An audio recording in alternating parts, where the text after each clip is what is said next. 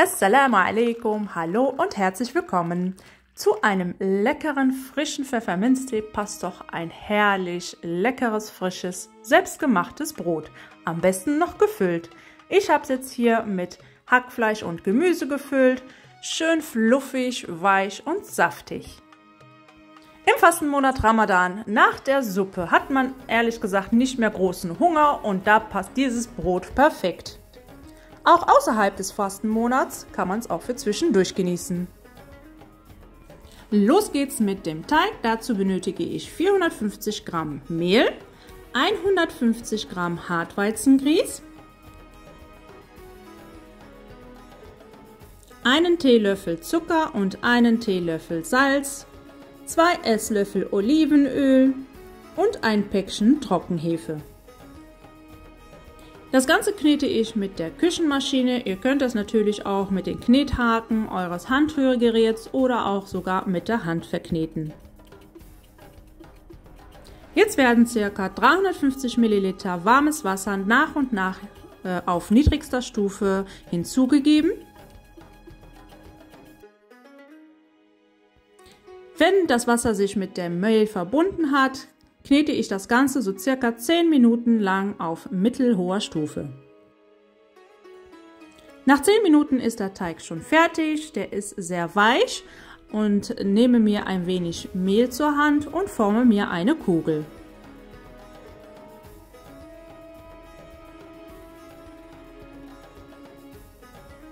Der Teig muss jetzt an einem warmen Ort ca. 30 bis 45 Minuten lang ruhen.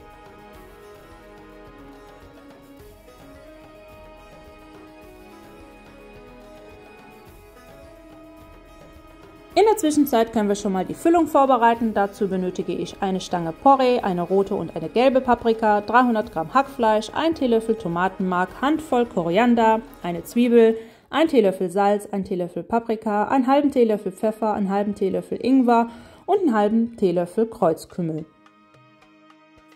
Alle Zutaten nochmal zum Mitschreiben unter dem Video in der Beschreibung.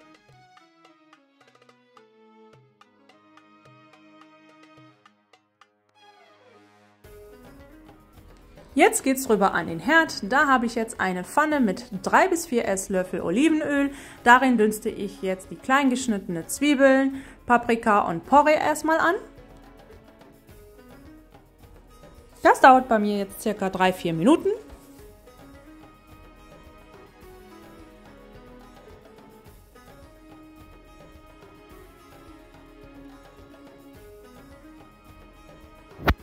Immer wieder kurz umrühren und so circa nach 3-4 Minuten gebe ich dann das Hackfleisch dazu.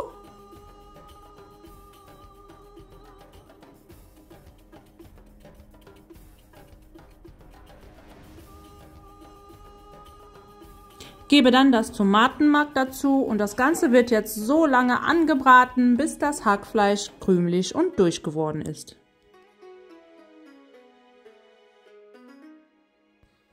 Immer wieder durchrühren und das Hackfleisch auseinander pflücken, nicht dass es euch aneinander klebt.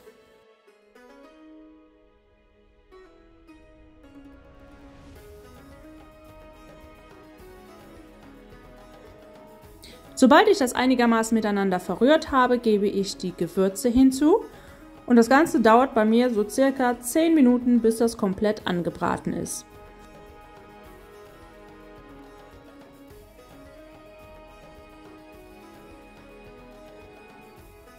Nach 10 Minuten schalte ich dann den Herd aus, gebe noch eine Handvoll gehackte Koriander hinzu, rühre das noch einmal kurz um und lasse die Füllung einmal komplett auskühlen.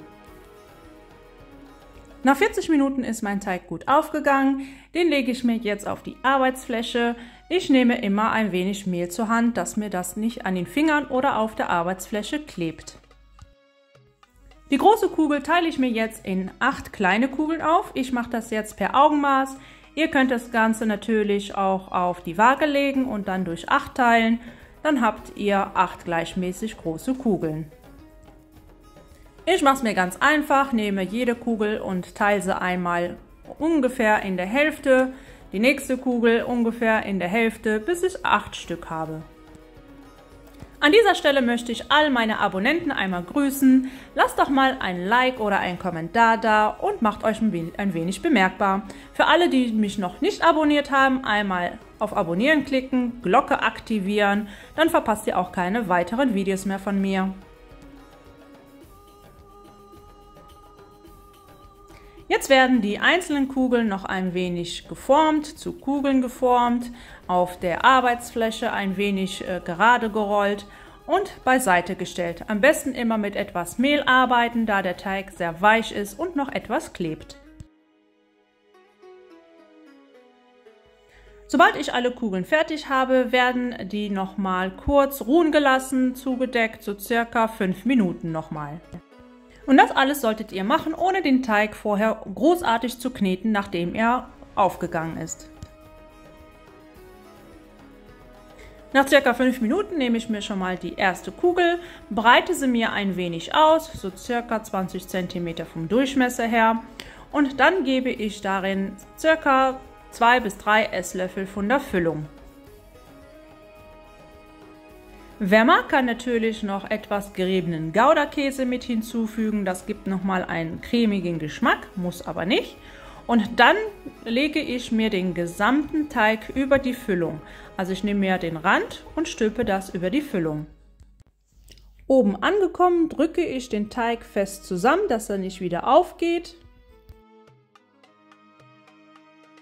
Den Teig fest zusammendrücken, die Kugel rumdrehen, etwas rund drehen. Und dann wird die Kugel einmal beiseite gestellt und das Ganze machen wir jetzt mit allen Kugeln. Immer mit ein ganz klein wenig Mehl arbeiten, damit uns der Teig nicht auf der Arbeitsfläche klebt.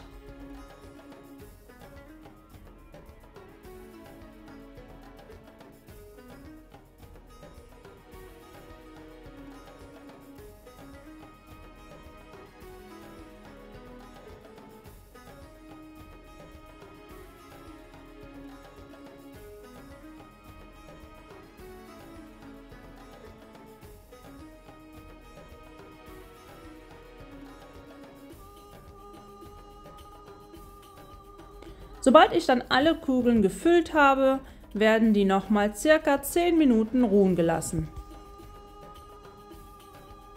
Nach circa 10 Minuten habe ich schon mal eine Crepepfanne erhitzt. Meine ist nicht allzu heiß, die hat nicht so viel Power. Ihr könnt das Ganze natürlich auch auf dem Herd machen, in der Pfanne auf mittelhoher Stufe. Und jetzt werden die einzelnen Teiglinge ausgebreitet. Am besten macht ihr das Ganze mit der Hand, da habt ihr ein Gefühl für, statt mit einem Teigroller.